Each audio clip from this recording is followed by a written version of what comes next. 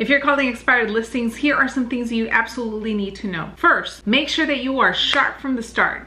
Whatever comes out of your mouth, you have to be confident, because when someone answers the phone, you only have a few seconds to make an impression as to whether or not they're going to want to continue talking to you or hang up. Second, make sure that you have a script and know how to pre-qualify a seller in case you get someone that's hot, ready to go, and wants to put their home back on the market. And number three, make sure that you're listening. Sometimes these sellers will tell you absolutely everything that you need to know in order for you to determine whether or not you can actually help them.